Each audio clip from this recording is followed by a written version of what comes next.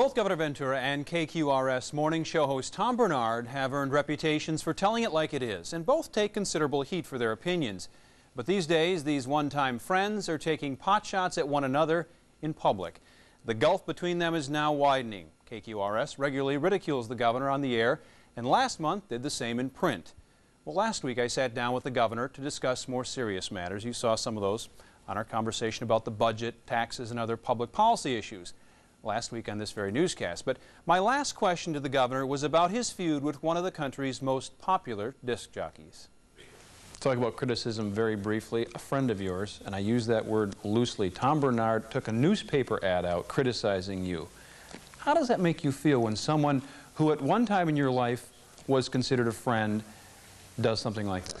Well, you know, I have never done one thing to Tom Barnard.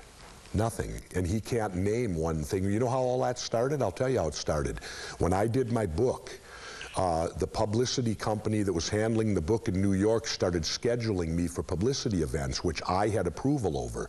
Well, somehow it leaked out, and one of your rival stations reported I was going to do the Howard Stern show.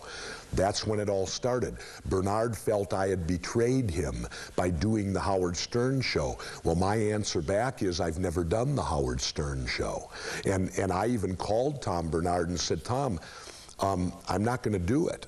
You know, they let that out, but it's subject to my approval. I hadn't approved it. I don't particularly like the Howard Stern show, and so I chose not to do it. But he had already blasted me that morning, even calling me up, and he has such an ego and is so insecure that he couldn't come out and say he was wrong and made a mistake, so now he's continued to go after him. The only thing that bothers me about Barnard, it doesn't bother me that he goes after me, but he's attacked my wife, he's attacked my kids, he's attacked my family, and that's something he claims he doesn't do, but I guess I'm an exception to the rule. Now, on his radio show this morning, not having heard what the governor said about the Howard Stern show, Tom Barnard responded to Ventura's accusation that Barnard took verbal shots at the governor's family. The only thing I will say, Jesse, is I'm not even mad at you anymore. I was mad at you for 3 years, but you've stooped so low. You were so pitiful and sad now. You're so desperate that you have to lie about what I do.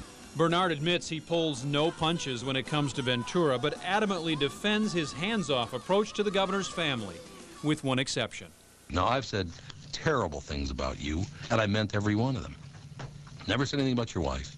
Never said anything about your kids. The one time I criticized Tyrell, as I said, I helped to get him a job. He worked one day and left the job without giving them any notice. I criticized him for that.